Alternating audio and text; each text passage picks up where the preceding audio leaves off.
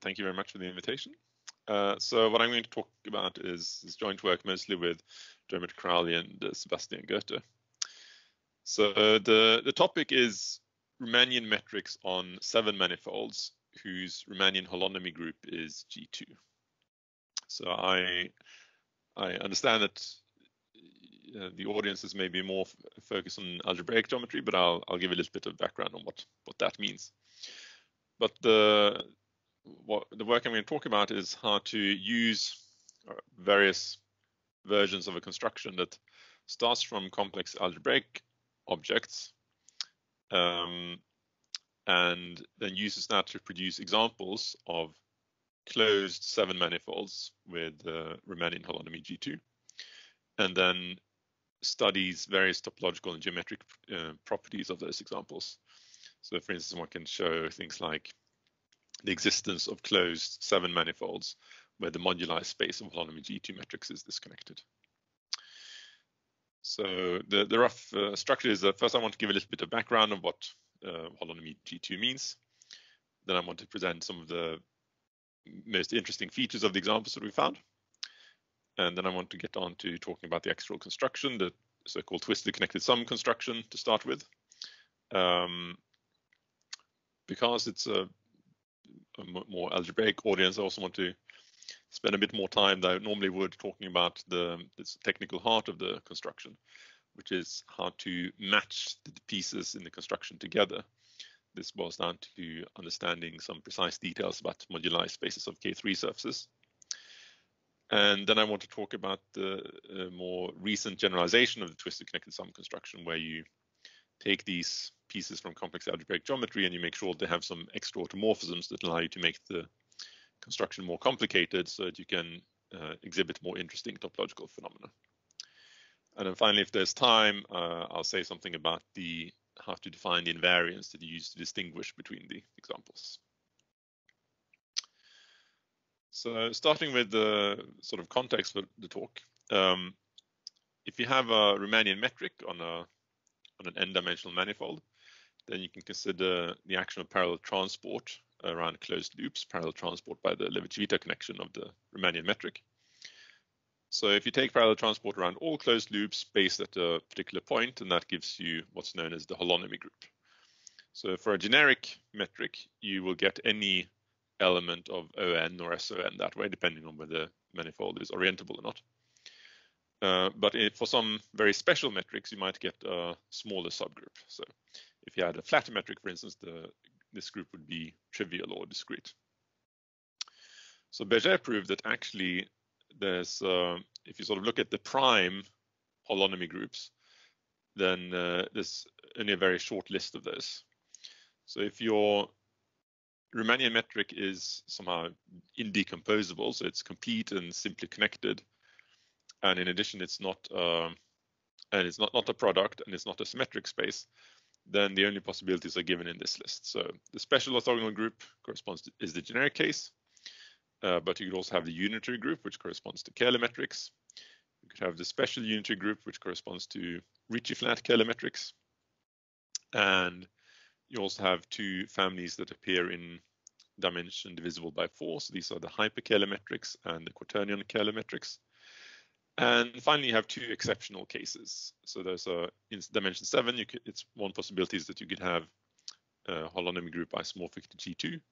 And in the dimension 8, you could have holonomy group spin 7 acting on 8-dimensional spaces by the spin representation. And these exceptional cases are also defined Ricci-flat metrics. So what is the group G2? Well, the group G2 is a 14-dimensional Lie group. In some ways, the most natural way to describe it is that it's the automorphism group of the Octonian algebra. So the Octonian algebra is if you start with the real numbers and you double to get the complex numbers, and you double that to get quaternions, then the Octonian algebra is the step you get after that. So any automorphism must fix the sort of real line inside the Octonians. So the automorphism group acts on the imaginary part of the Octonians. So that way you can think of the automorphism group of the Octonians being a subgroup of SO7. Another way to describe it that's convenient for doing differential geometry is that the state of the alternating 3 form on a 7-dimensional space. So basically you get this alternating 3 form by sort of taking the multiplication table on the imaginary octonions. So interestingly, this 3 form has an open orbit in the space of all 3 forms. So that means that if you take a 3 form like this and you deform it a little bit, then you're still going to have something to stabilize isomorphic to G2. So you can define a G2 structure on a 7 manifold in terms of a differential 3 form that at every point is sort of looks like the standard 3 form, and that's a condition that's open under perturbing the 3 form. So if you have a G2 structure 3 form and you perturb it a little bit, it still defines the G2 structure. Now, because G2 is a subgroup of SO7, that means it's going to induce a Riemannian metric. And the condition that the metric has holonomy contained in G2 can be rephrased as saying that the metric has to be induced by a G2 structure that satisfies a first-order partial differential equation called the torsion-free condition.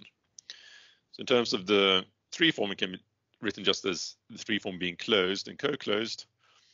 The problem is this is actually a nonlinear partial differential equation, because when the co-closed condition involves the metric, and the metric itself also depends on the 3 form. But anyway, whenever you have a torsion-free G2 structure, it is in particular closed. That means you can define a cohomology class in the Diarmuid cohomology. Now, an interesting question is, once you fix a closed 7 manifold, how many different G2 structures are there? So you could look at the space of all torsion-free G2 structures and divide by the action of the diffeomorphism group of the manifold. So that moduli space is a little bit complicated to work with, but it's slightly easier if you just divide out by the identity component of the diffeomorphism groups. Then you get some kind of Teichmuller space, and sort of proper moduli space is a locally finite quotient of that Teichmuller space. So if one just looks at the Teichmuller space, then if you just look at the identity component of the diffeomorphisms, then that will preserve the Diarmuid cohomology class represented by closed 3 form. So you can map this Teichmuller space to the third Diarmuid cohomology, and that is in fact a local homeomorphism. So one understands a lot about what this moduli space looks locally, but it's very hard to figure anything out about the global properties, because the partial differential equation that defines torsion-free G2 structures is difficult. So actually it took a very long time. So Berger's work dates back to the 50s. So he sort of recognized that he couldn't rule out the possibility of Riemannian metrics with holonomy G2. But it wasn't until the 80s that Robert Bryant found the first examples of metrics with holonomy G2. So it's really quite hard to find any examples at all. When you try to find examples of closed G2 manifolds, then the way those are constructed are by different kinds of gluing arguments. So you kind of try to find some kind of degenerate holonomy G2 metric, some kind of singular space, and then you try to resolve the singularities, something like that. So that way you get holonomy G2 metrics that are very close to degenerating in some way.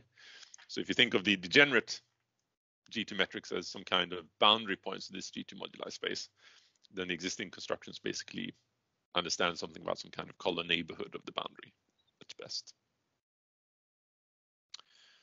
So a short survey of the constructions that we have for closed G2 manifolds. So the first examples come from 1990s by Dominic Joyce. So he considered taking a flat torus and then dividing by an automorphism group, so you get some singular flat thing. If you take the right kind of automorphism group, then you can think of that as a singular but flat G2 manifold, and then you can try to resolve the singularities to get a smooth G2 manifold. So you generate a lot of examples that way, but it's not always so easy to understand much about the topology of the results. So you can compute some Betti numbers, but maybe you can't go so far beyond that. Later in the early 2000s, Alexei Kovalev implemented the twisted connected sum construction. So what you do there is you cook up some asymptotically cylindrical Calabi-Yau threefolds. Those have holonomy SU3. So that does give you 6-dimensional manifolds with holonomy SU3, which is a subgroup of G2. you take two of those and multiply them by circles and glue together, and then you try to construct a closed G2 manifold that way. So that gives a lot of examples, and one can understand a lot more about the topology from those, provided you know enough about the complex algebraic objects as you start with. You can figure out a lot about the topology of the resulting G2 manifold. The only problem, in a way, is that it turns out that a lot of those manifolds kind of look the same. So it's not so easy to use those just those manifolds to illustrate, exhibit interesting phenomena. Another recent construction is sort of a variation of Joyce's construction, where instead of resolving quotients of a flat torus, you resolve quotients of a Clabia times circle. But so far, that construction hasn't actually been used in anger to construct new topological types. And finally, there's this recent modification of twisted connected sum construction, where you take some quotients by finite groups before gluing together the asymptotically cylindrical pieces. So here, the supply of examples that you can get out of that is a little bit limited, but the topological features that it can have becomes a lot more varied than in the ordinary twisted connected sum construction. Any questions so far? Yes, could I just make sure that I understand it correctly? So the first example, the T7, is it an algebraic, like C star, or is it a S1, a compact? No, just product of 7 copies of S1. Okay, thanks. So one of the difficulties in studying holonomy G2 compared with the other special holonomy groups is that a lot of the other special holonomy groups sort of have a close relationship to complex manifolds, meaning that it gives you sort of a somewhat straightforward way to apply techniques from complex geometry. But in G2, they live on odd dimensional manifolds, so the relationship is sort of a bit less direct. So what you can do is you can try to glue together pieces that are sort of complex times something odd dimensional flat. That's sort of the best you can do in terms of relating it to complex geometry. Thanks. Okay, so here are some sort of the main interesting phenomena that we can exhibit using this construction is we can find sort of exotic pairs of G2 manifolds. So we can find pairs of smooth 7 manifolds, such that both smooth 7 manifolds admit holonomy G2 metrics, but the manifolds are not diffeomorphic. So they're homeomorphic, but not diffeomorphic. So you have basically have the same underlying topological manifold. You can put 2 different smooth structures on it, and you get holonomy you have holonomy G2 metrics on both those smooth structures. Another interesting phenomenon is that you can have a smooth closed 7 manifold that admits 2 different holonomy G2 metrics. Different in the sense that when you look at the associated torsion-free G2 structures, you can't deform one G2 structure to the other, not even to a path of G2 structures that are not torsion-free. So that means that there's kind of a topological obstruction to these holonomy G2 metrics being in the same component of the moduli space. So in particular, this gives you examples where the G2 moduli space is disconnected. So that's kind of the first examples where you have know some global information of what the moduli space looks like. And another interesting class of examples is you can find situations where you have holonomy G2 metrics are in different components of the moduli space, even though you can actually prove that it's possible to deform one torsion-free G2 structure to another through non-torsion-free G2 structures. So if you could deform one to the other through torsion-free G2 structures, they would have to be in the same component of the moduli space. But you can have situations where there is a deformation through non-torsion-free G2 structures, but you can prove that you don't have deformation through torsion-free G2 structures. So basically, the tools that you need in order to prove these things is you need some invariants that are capable of distinguishing different things. You need to be able to generate lots of examples and compute all the invariants. And then you need some kind of classification results that allow you to show that different examples are equivalent up to a point, but not beyond that. And those classification results work best for they're easiest to prove in the two connected setting, meaning that you work with 7 manifolds where they're simply connected, but also the second homotopy group vanishes. And luckily, the twisted connected sum and extra twisted connected sum constructions are capable of producing a lot of two connected examples.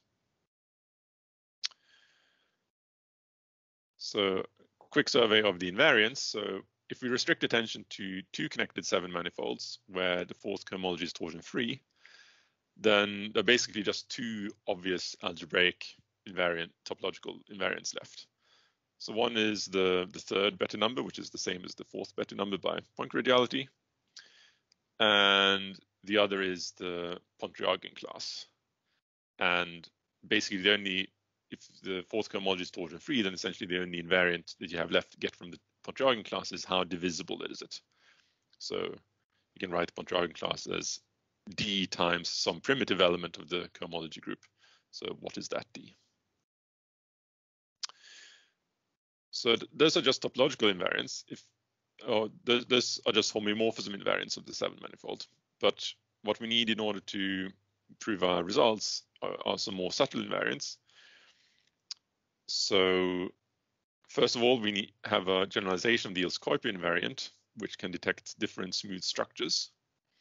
So the sort of classical Ilse-Kuiper invariant of a 7 manifold can take 28 different values and distinguish between 28 different smooth structures.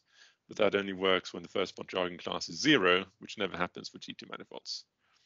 But Dermot Crowley and I found a way to generalize this to the situation where the first Pontryagin class is non-zero, but then it might not distinguish between 28 different smooth structures, but only some smaller number. Then once you have a G2 structure, you can associate some homotopy and diffeomorphism invariants to that.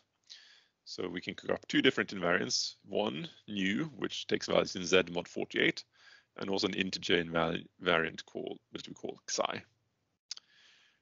And finally, there's an analytic refinement of the new invariant. So using spectral data of the torsion-free G2 metric, one can define an integer that has the property that when you reduce it modulo 48, you get this homotopy invariant. Okay, so the next component is being able to generate lots and lots of examples. So we can do that using twisted connected sum construction. And we can compute the topology quite well. So we can find a lot of two connected examples. And once we have two connected examples, then we can apply some classification theorems, which are simplest to state if we assume that the fourth cohomology groups are torsion-free. So basically, two closed 7 manifolds satisfying these hypotheses that the two connected and torsion-free fourth cohomology will be homeomorphic if and only if the third Bethe numbers agree and the greatest divisors of the Pontryagin classes agree. If you want them to diffeomorphic, then that's equivalent to, in addition, requiring that this generalized Ilse-Kuiper invariant agrees. In many situations, that's a vacuous condition. So if the first Pontryagin class doesn't have isn't sufficiently divisible, then in fact the Ilse-Kuiper invariant can only take a single value. So in those situations, homeomorphism would be implied diffeomorphism. But in some situations, you can have different smooth structures on the same topological manifold. And finally, if both the new invariant and the xi invariant agree, then you can choose the diffeomorphism so that the pulling back one G2 structure gives you something that's homotopic to the other G2 structure. And again, this condition on xi will be vacuous if the greatest divisor of the Pontryagin class is sufficiently small. So in many cases, actually the only thing you need to check is the new invariant. Any questions?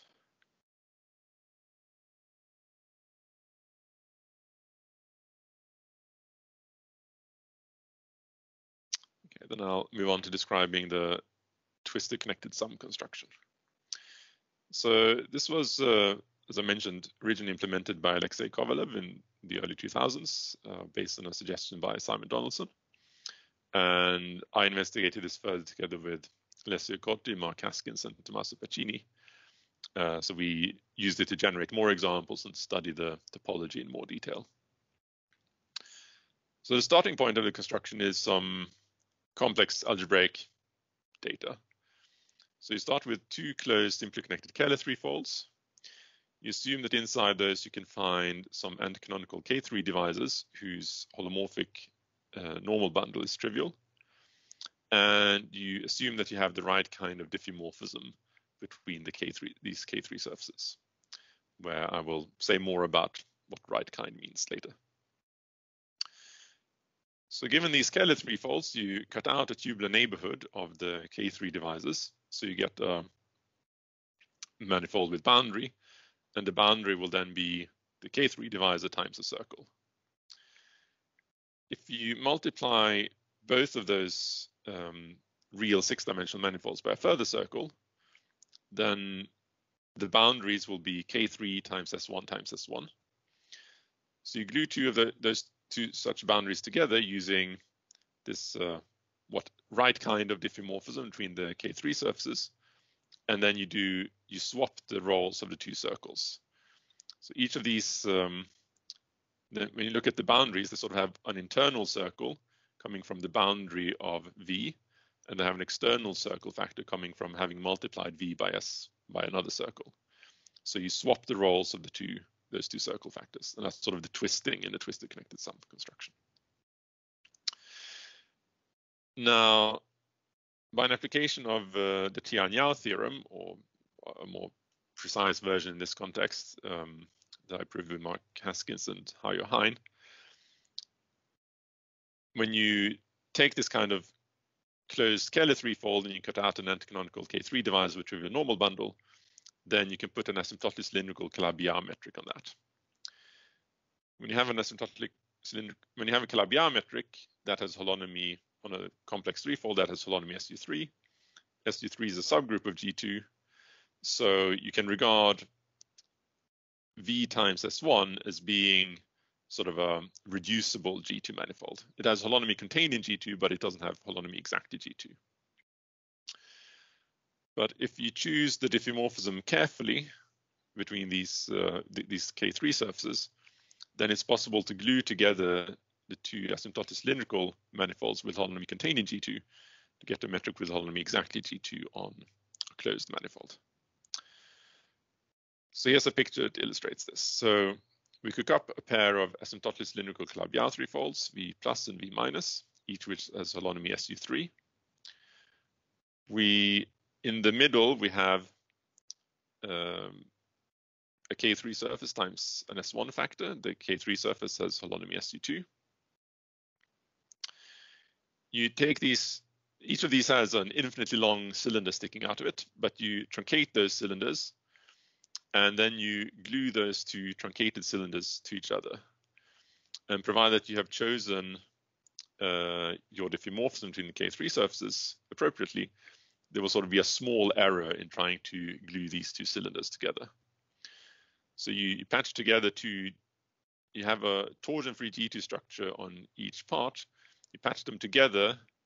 The patching introduces a small error, so the G2 structure you get on the result will not be quite torsion-free. But then you have some analysis argument that says if you perturb it a little bit, then you will get a torsion-free G2 structure, something that solves the PD that defines the holonomy G2 condition.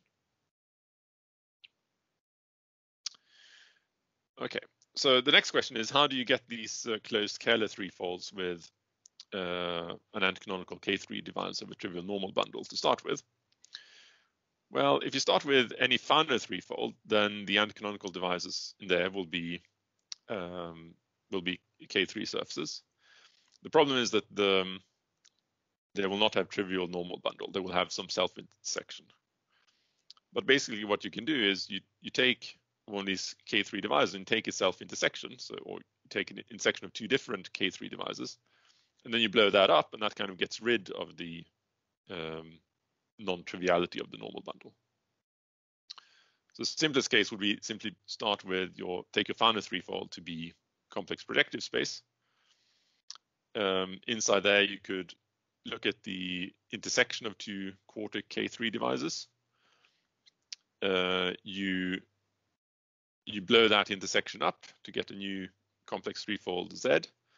And if you take the proper transform of one of the K3 divisors that you intersected, then that will now have upstairs, that will now be an anticanonical divisor with trivial normal bundle.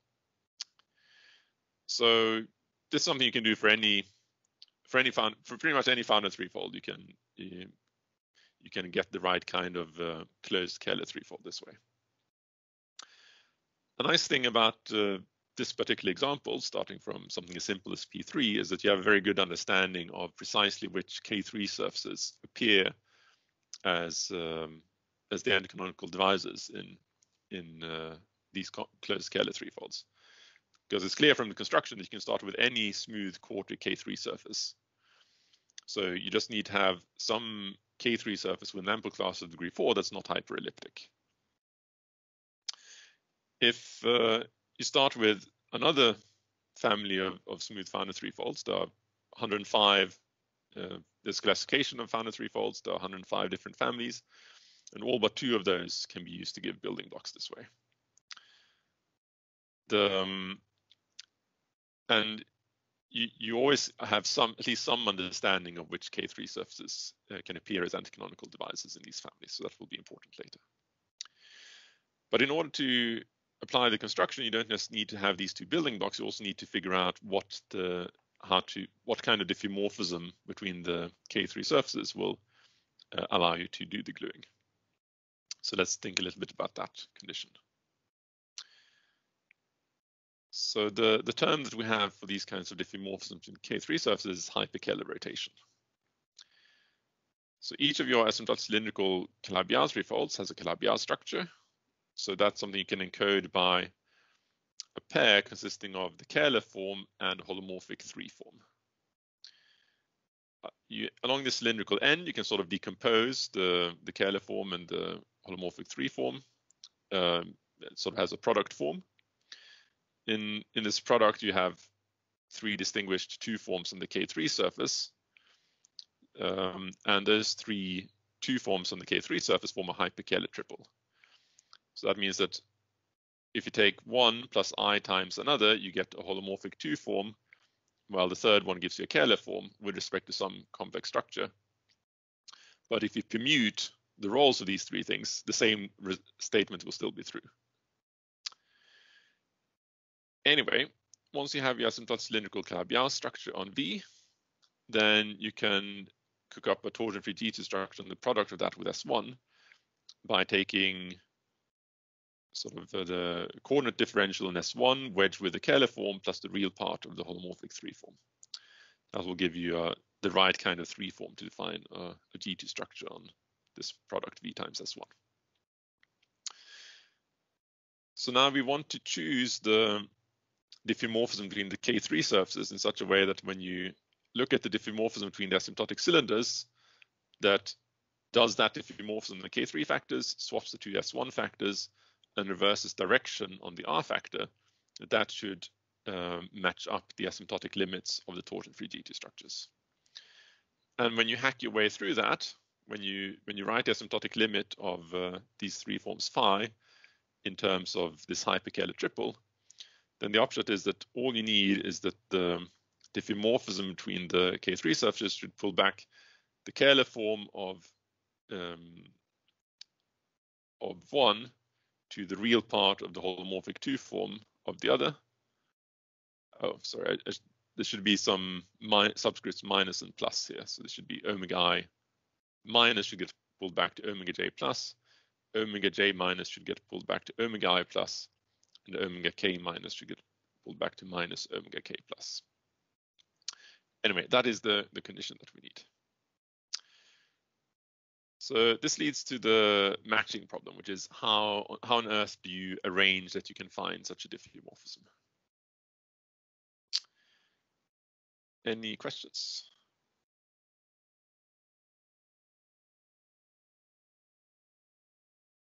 Seems everything clear so far. Okay, excellent. All right, so in practice, you don't want to say, oh, well, I've got a closed Keller threefold with an anticanonical divisor here, I've got another one here. Can I find a hyperkähler rotation between those two K3 surfaces? Rather, what you want to do is you want to work with families. So you have two families of blocks. For instance, a family of block could be all the things that you can obtain by blowing up P3 in some intersection of two quartic K3s. That gives you a whole set of building blocks. And once you have two such sets of building blocks, you can ask, can I find some element in one set and some element in the other set that can be where I can find a hyperkähler rotation? However, you do also want to have a little bit of control on what output you get. So if you want to have some idea of what the topology resulting G2 manifold is, then to start with, you want in each set of building blocks, you want all the elements to have the same topology. So in practice, that might mean that you sort of take each set to be like a deformation type of building blocks. And you also need to know something about how your hyperkähler rotation acts on the cohomology of the K3 surfaces. So part of this is that when you look at the image of the cohomology of the threefold Z in the cohomology of the K3 surface, that should certainly be the same for all the elements of your set of blocks. And secondly, how these two, so I'm calling these the polarizing lattices, how those two polarizing lattices are sort of lined up by the hyperkähler rotation is important for what the topology of the result is. So for instance, when you work your way, if you want to compute the second cohomology of the twisted connected sum G2 manifold that you get out, then when you run the Vittori sequence, you find that this is the intersection of the pullback of one polarizing lattice with the other polarizing lattice. So that is certainly something you need to have some control of. If you don't know what that is, if you're not able to prescribe what that is, you have no idea what the second cohomology of your G2 manifold would be. So the reason I call this the polarizing lattice of my block is that this polarizing lattice must always be contained in the Picard lattice of the K3 surface. So the Picard lattice of my K3 surface is the integer points that have type 1, 1 in the cohomology. So the condition that your K3 surface sits inside this closed Keller threefold Z forces the Picard lattice of the K3 surface to contain this polarizing lattice N. So that gives you a constraint on what K3 surfaces can possibly appear there. So the modular space of all K3 surfaces has dimension 20, but if my polarizing lattice has rank 3 or something, then that means there's only a 7-dimensional subspace of the modular space of K3 surfaces that could possibly appear as anticanonical divisor in that set of blocks.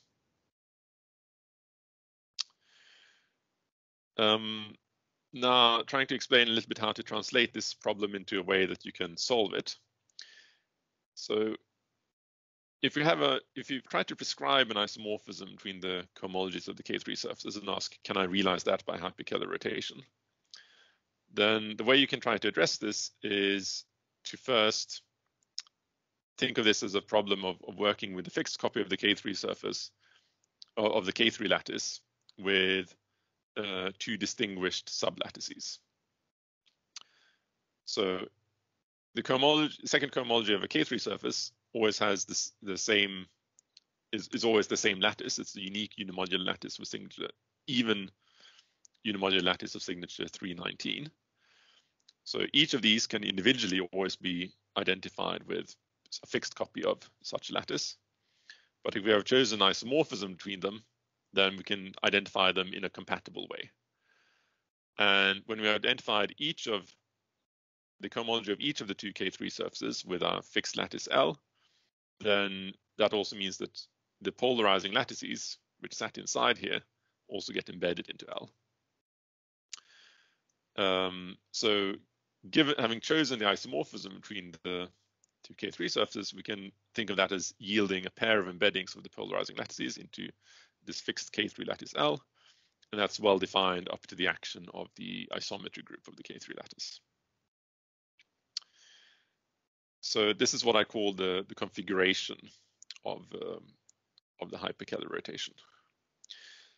So you can ask, so the way to rephrase the question is basically, if you have two sets of building blocks and you pick a configuration of the polarizing lattices, so if you pick a pair of embeddings of those polarizing lattices into the K3 lattice L, is it possible to realize this particular choice of configuration by a hyperkähler rotation?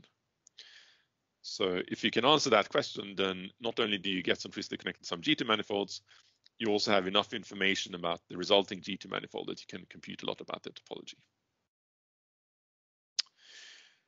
And one convenient thing about this is that the configuration can be described in a very sort of simple way in terms of basically just in terms of a matrix. So if you want to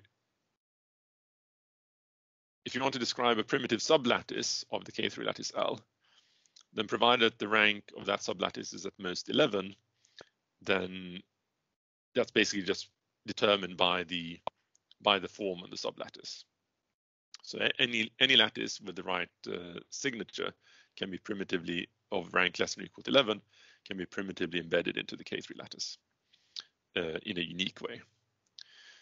So if you want to describe the configuration, essentially what you need to do is you just write down a block matrix where in one block you have the intersection form of one polarizing lattice, in another block you have diagonal block you have the intersection form of the other polarizing lattice, and then you complete that as a symmetric matrix in some suitable way. So now I want to, the hyperkähler rotation condition is something that has to do with, and these hyperkähler rotations are always going to be isometries. But you want to translate that into a condition that doesn't involve metrics. So you want to phrase it in terms of the sort of moduli theory of K3 surfaces instead. So a K3 surface, once you have chosen how to identify the cohomology of the K3 surface with a fixed copy of the K3 surface, that gives you a period. So the period 2 plane of this marked K3 surface is just the 2 plane inside the, well, you take this K3 lattice, you tensor it with L, and inside there you get a 2 plane corresponding to the span of the real and imaginary parts of a holomorphic 2 form of the K3 surface. On the other hand, we also have some distinguished open cones which lie inside the sort of realification of the polarizing lattices. These distinguished open cones come from the Kähler cones of the closed threefold that you started with. So if you want to have a hyperkähler rotation with a particular configuration, then you have that on the one hand, the cohomology class represented by omega plus I agrees with the cohomology class represented by omega ij. So on the one hand, that lies in the Kähler cone of Z plus, but also a period point for the K3 surface sigma minus. And for the same reason, the intersection of the period point, the period 2 plane of sigma plus and this Kähler cone coming from Z minus must also be non-empty. And the intersection of the 2 period 2 planes must also be non-empty. So kind of a necessary condition for being able to realize something by hyperkähler rotation is that each of these 3 sets is non-empty. But in fact, that's also a sufficient condition. So if you manage to cook up your diffeomorphism in such a way that these 3 sets are non-empty, then it's possible to choose the asymptotic cylindrical Calabi-Yau structures on these complex threefolds V plus and V minus in such a way that your diffeomorphism becomes a hyperkähler rotation. So that's basically a combination of the Torelli theorem and this non-compact version of the Calabi-Yau theorem, which allows you to realize. So the Calabi-Yau theorem not only tells you that you can find Ricci-flat Kähler metrics on your complex manifold under certain condition. It also tells you that any Cayley class can be realized by those Ricci-flat metrics. So the point here is that we've basically reduced the problem to something that doesn't involve metrics. It only involves complex algebraic geometry. All you need to know is something about these periods, which is determined just by the complex structure of the K3 surface. And you need to know something about the Cayley cones of the complex threefolds and what they image in the cohomology of the K3 surfaces. So this allows you to reduce the matching problem to something about understanding, something about being able to embed being able to find sufficiently generic K3 surfaces as anticanonical divisors in a set of blocks. So this may look slightly technical, but basically, if we start out with a configuration, so we have our sets of blocks, each of them has a polarizing lattice. We choose a way to embed both of those into the fixed copy of the K3 lattice. We can look at the orthogonal complement to one of these polarizing lattices inside the other. And then we can take the orthogonal complement of that inside the sum of the two lattices. So that gives us an overlattice of one of the polarizing lattices. Now, if you have realized your configuration by hyperkähler rotation, then omega j plus and omega k plus must both be orthogonal to this lattice lambda that I cooked up here. So that means that, So that means that the K3 surface sigma plus always has this, must always contain this lattice.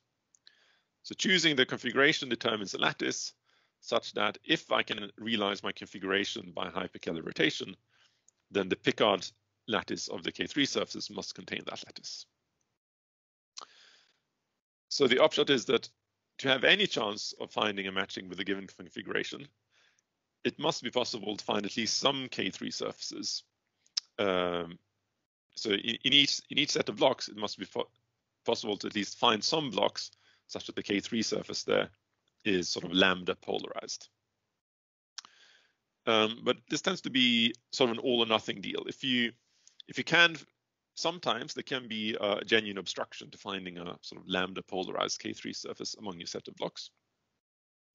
But if there is no genuine obstruction, then probably you can actually find a generic lambda polarized K3 surface. And there's an argument one can make that provided that the generic lambda polarized K3 surface does appear among your set of blocks, then one can in fact also find a matching.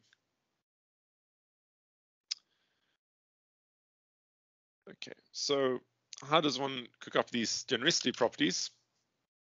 Well, if you make this construction of a building block that comes from starting with a Fano threefold, blowing up the intersection of two anticanonical divisors, then you automatically have this genericity property provided that lambda is actually equal to n. This comes from, this is a result of Bovie. And the same holds if you consider certain weaker class of complex threefolds that we call semi-Fano. So these are threefolds with anticanonical divisor is semi-small. So the morphism defined by the anticanonical class is allowed to contract curves to points and divisors to curves, but not allowed to contract divisors to points. So I said here that given the configuration, we cook up this overlattice to n. If that is exactly equal to n, then we're going to get this genericity property whenever we start with whenever the sets of blocks that we use come from blowing up Fano threefolds or semi-Fano threefolds this way.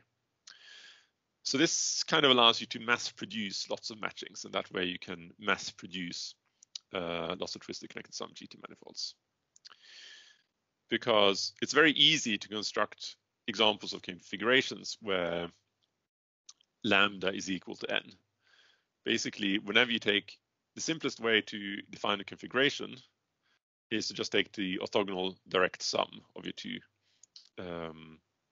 two polarizing lattices and then embedding that in the K3 lattice using Nicolin's results.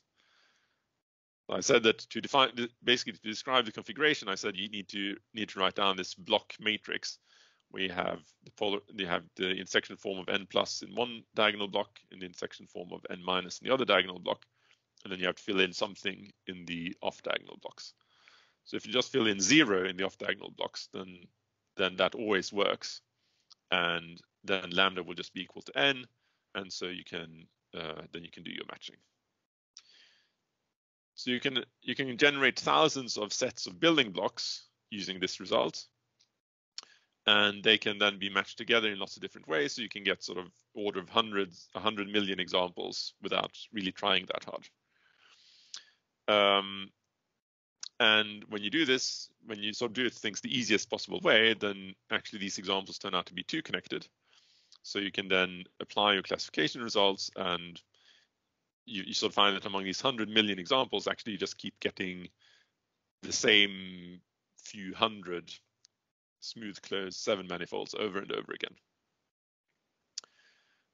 One interesting thing you can get out of all these examples is you can, for instance, find some twisted connected sums that are diffeomorphic to total spaces of S1 bundles. So that might be something that you didn't expect, maybe, because G2 manifolds can't, there can be no continuous symmetries of the actual G2 metric, but this shows that the underlying manifold can well have sort of continuous symmetries. But nevertheless, one downside of this mass production is that actually all these invariants that I said I want to use to detect some interesting phenomena, they actually always take the same value whenever you construct your G2 manifold as a twisted connected sum with this kind of orthogonal configuration. Now, if you look at the new invariant, or this analytic refinement new bar, then that never sort of takes interesting values for any twisted connected sum, even if you allow non-perpendicular configurations. But if one can also use non-perpendicular matchings, the problem is that then lambda plus will be a strict overlattice of n. And so you have to prove some harder genericity result than what's provided by this general argument above V. So you have to sort of figure something out by hand. So as an example, the set of blocks I described by blowing up complex projective space in intersection of two quartics, you can say that any K3 surface with polarizing, a generic K3 surface whose Picard lattice contains lambda will appear as a K3 divisor in there, provided that lambda contains a degree 4 class, and there is no class that's orthogonal to that degree 4 class that squares to -2, and there's no class that squares to 0 that has inner product 2 with that degree 4 class. So basically that's because having a degree 4 class ensures that your K3 surface will embed as a quartic in P3. Ruling out these -2 classes ensures that this map to P3 does not contract any points to nodes, does not contract any curves to nodes, and ruling out the existence of classes squaring to 0, pairing to 2 with the degree 4 class means that your K3 surface is not hyperelliptic. So that's a simple situation where you can sort of prove improved genericity results. And for more complicated examples, you can still prove something like that, but you have to do more and more work by hand. The more complicated the Fano's threefolds you start with are. Anyway, the payoff of doing this work, sort of proving some genericity results by hand, to sort of handcraft matchings, is that now the Scorpion invariant and this other homotopy invariant of G2 structures can take different values. So you can use the twisted connected sum construction to exhibit examples where pairs of G2 manifolds that are homeomorphic, but where the diffeomorphism types are distinguished by the generalized Diels-Corpy invariant. And you can also find examples of G2 manifolds where components of the modular space are distinguished by this homotopy invariant Xi.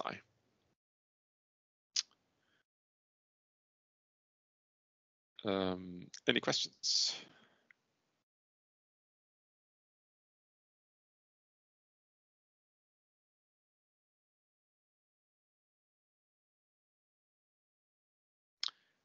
Right. So the upshot was that in order to define these kinds of examples, we really had to do this extra work of proving improved genericity results, because if we didn't do that, then we would these invariants would not be able to distinguish different twisted connected sums. But what about the new invariant and its analytic refinement? Well, so that always takes the same value for any twisted connected sum, whether you sort of use whether they're mass produced or handcrafted or not. But we came up with a more complicated version of a twisted connected sum construction, where nu and nu bar can actually take different values. So let's go back, and if all this talk about K3 moduli theory put you to sleep, then you might possibly consider waking up now, because I'm going to talk about some sort of very elementary geometry of 2 tori now, which is relevant for how to get some extra mileage out of the construction. So we started with a building block, so a closed Keller threefold with an anticanonical K3 divisor with trivial normal bundle. When we cut out that K3 divisor, we get an open complex threefold that we could put an asymptotic cylindrical Calabi-Yau metric on, such that the cylindrical end is of the form R times circle times the K3 surface. And we think of this circle factor as being the internal circle factor. Now, suppose that your building block, you know something more about the building block, that has a cyclic automorphism group that acts trivially on the K3 divisor. So when you look at the action of that automorphism group on V and the cylindrical end of V, then that means that it will act as a product on this cylinder, fixing the R factor and fixing the K3 factor, but acting as a rotation on the internal circle factor. So if you now take this cyclic group and also let it act on an external circle, then when you multiply V by this external circle and take the quotient, then that will be, here you have a strut cylindrical manifold with torsion-free G2 structure. You act on it by a finite group, which has no fixed points, but it acts freely on the external circle. So this will be a smooth asymptotic cylindrical G2 manifold. And the asymptotic end of that will now be K3 surface times 2 torus times R, where the 2 torus is the quotient of the internal circle and the external circle divided by this cyclic automorphism group. But while this quotient is 2 torus, you started out with something that was a metric product of 2 circles, but this quotient does not have to be a metric product of 2 circles. In fact, the geometry of this 2 torus depends on what circumferences you chose for the internal circle factor and the external circle factor, and you can basically choose those to be whatever you want. So the extra twisted connected sum construction is, you start with some building blocks that have some automorphism groups. Possibly one or both of these could be trivial. But then, having chosen those automorphism groups, you can then adjust the circumferences of the internal and external circle factors to adjust the geometry of the tori on the 2 sides. And if you chose those circumferences appropriately, then maybe you can find an isometry between those 2 tori. And once you've chosen your isometry between the torus factors, then you try to find diffeomorphism between the K3 factors that makes this an isomorphism between the asymptotic limits of the G2 structures. If that happens, then you can glue much the same as in the ordinary twisted connected sum construction. So in the ordinary twisted connected sum construction, you kind of didn't really have very much flexibility in what this isometry between the torus factors should look like. So what we did was we just flipped the roles of the internal and external. So even if we adjust the circumferences of the 2 factors, the only topologically, essentially, the only isometry we can get is this flip map. So the key parameter here is the angle between the external circle directions when you match things together.